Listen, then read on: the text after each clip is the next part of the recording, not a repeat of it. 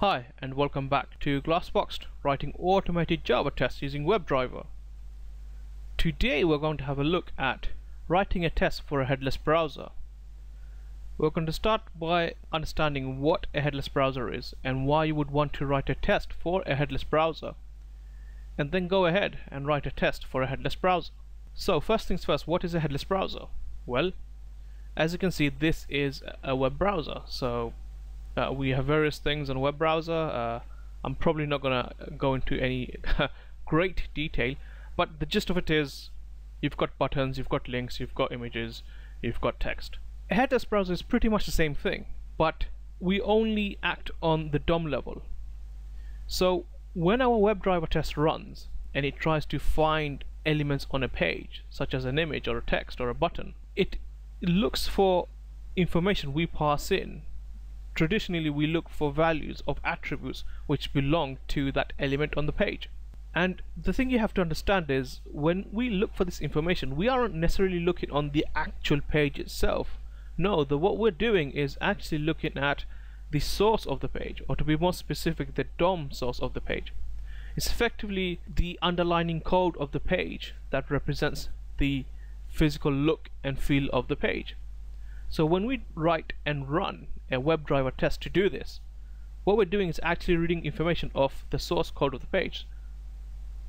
So if we navigate to our Java test site and we right click and have a look at the page source and just expand that, when we actually run a WebDriver test or any kind of test which uses technologies similar to WebDriver, what we're actually doing is more strictly looking at this level of coding, this level of information, and by proxy this code allows us to effectively perform actions on the UI front end of your source code. So now that we have that information, what is a headless browser? Well, a headless browser is just that, is where we are looking at the source code to try and interact with elements without physically running the front end UI front of it. So for instance, let's just say we wrote a test and we saw the user doing various things, such as maybe clicking on links and filling in forms, so on. When you run a headless test or a headless browser test, you don't see the browser at all, but you see the test running. What the test is doing is quite literally looking at your DOM or looking at your source code, performing all the actions which you've asked it to perform in your test, and then when your test finishes, gives you a result. So you might ask, why would you want to do this? Why would you want to run a headless browser? There are a couple of reasons. The biggest reason is when you have your application running on, say, some kind of continuous integration environment, for instance running on something like Hudson, Jenkins or Bamboo, because they're running on effectively a server box, you physically don't see anything happening. The best thing you can do is actually see logs being produced. So if on an environment you physically can't see the browser, there's no point taking up resources in trying to run a test with a physical browser, in which case you're better off running the test in a headless browser. The benefit of doing that is you still get the same output, i.e. whatever, when your test completes and you get a set of reports or some set of results at the very end, it's no different to seeing those very same results in some report format had you run it in a browser instead. So that's why you would want to run your test in a headless browser. The other benefits you get if you were to, say, run them locally, not on some server, is that headless tests tend to be a little bit quicker and a little bit faster. Another reason why you'd want to do it is, let's just say you're just about to submit some code which goes into some kind of environment like Bamboo or Jenkins, and you're running your test in a browser local to your machine. Just because you're running your test locally in a browser, that doesn't necessarily mean that the same test will pass on some kind of continuous integration environment. So what you want to do is make sure that the test will run properly and correctly on an environment where you won't be using a browser, in which case you'd want to run the test locally in a headless browser. So that's what a headless browser is, and that's why you would want to run it locally. So what we're going to do now is write a really basic test to show you how to effectively translate a browser-based test into a headless browser-based test. And you'll actually be quite shocked in how easy it is to do it. So moving forward, the scenario we're going to automate is going to be pretty simple. We're just going to navigate to, say, the home page, so in this case this page here. We're then going to go ahead and click on About, and then when we're on the About page, we'll do something like we'll either grab this heading text here or this paragraph, anything really, just to give us some confirmation that we're on the page. We might not do that, we might just get the URL. Let's just see. So I'm going to go ahead and create a brand new test. There's none at the moment, so right click, new class, and I'm going to call this zoo test.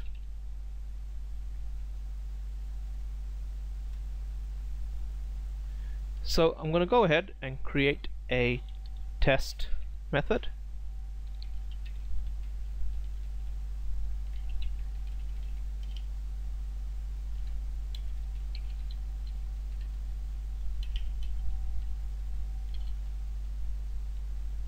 And in my test, the first thing I'm going to do is instantiate the driver.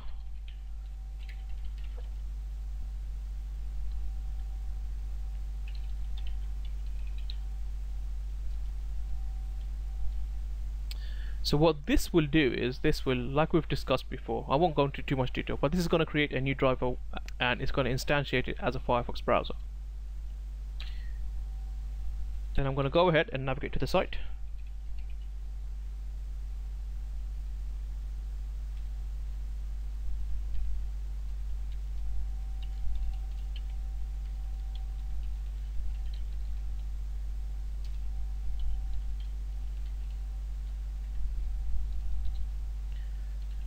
And the next thing I need to do is, I said we would click on the About link. So it's going to be by ID and then some ID. We'll look for that in a second. So let's go ahead and get the ID.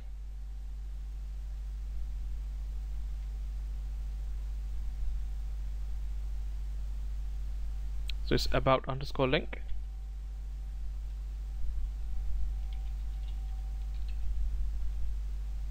Let's import in this Firefox driver.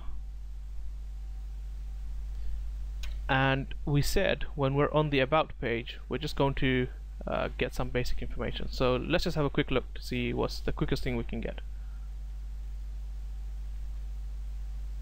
What about this?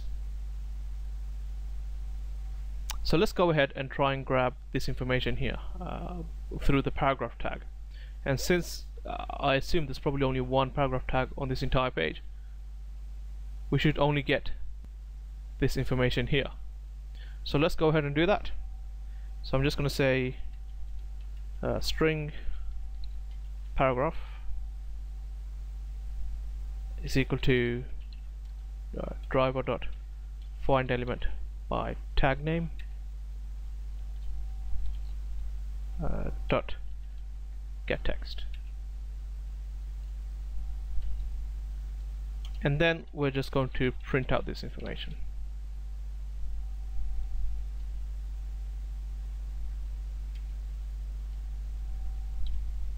There you go. So nothing really too fancy. We're also going to have to import in the test, of course. It's JUnit. So let's go ahead and run this.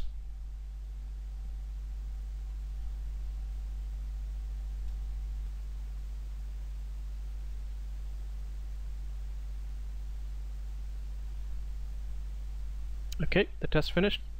Let's do a couple of more things so we can manage it a little bit more better. So we're going to close the browser once we're done. In fact, let's just quit the driver altogether. And if we have a look at the output again. So I'm just going to copy we love our animals. And I'm going to do an assert statement instead of the system out print line, because ideally that's what we should be doing in a test.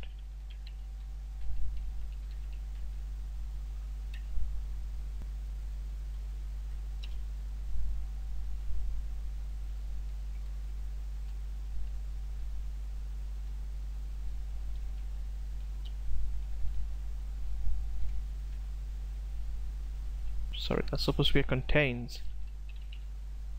There we go. So what I'm doing here is I've removed system out print line entirely because we don't really want that. We want to do some assertion. And all I'm going to do is get the text, and I'm just going to assert that it contains this phrase here. So again, let's quickly run this just to make sure this works.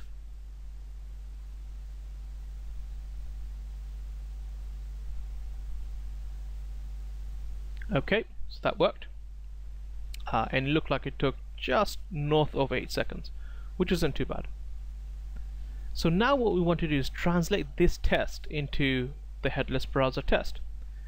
And well, at the moment, by looking at this code, can you guess how one would do that?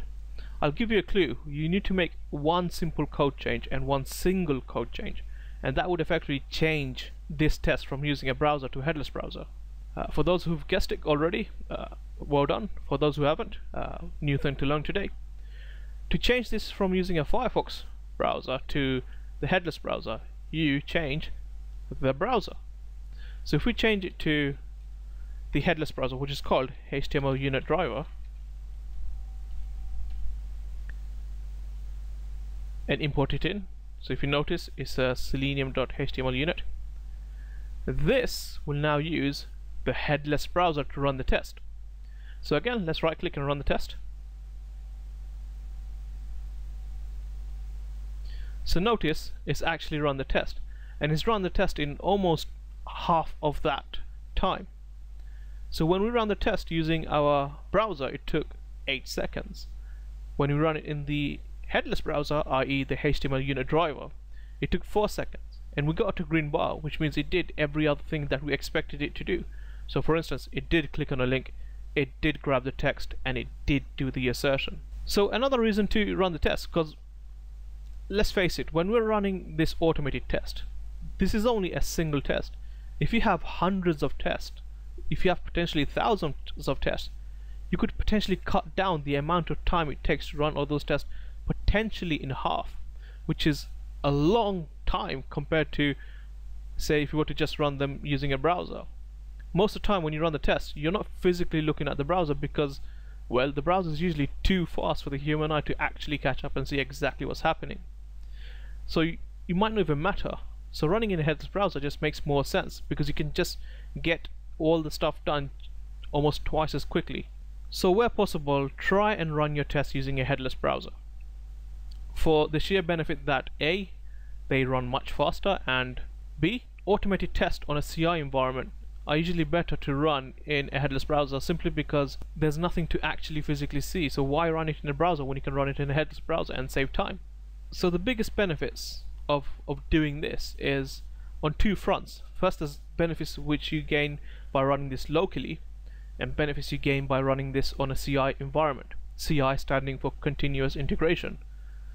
So when you run this on a CI environment such as Bamboo, Jenkins, Hudson, so on, because you don't physically see it, it makes more sense to run it in a headless browser. It saves you time. When you're running this locally, again, when all the tests are running, unless if you've put in some breakpoints or you try and stop the test in mid execution, you typically can't see what's happening exactly because the browser is just going too fast. So again, it makes sense to use a HTML unit driver and run your test that way. Tests which take, let's just say arbitrarily 30 minutes to take, might only take 10 minutes to run in a headless browser. And that's it for this video, folks. Thanks for watching. Hey guys, thanks a lot for watching my video. If you already haven't, hit the subscribe button to stay up to date with my latest videos, which I release every Wednesdays and Sundays. Also, follow me on Twitter and Facebook. Until next time, ciao.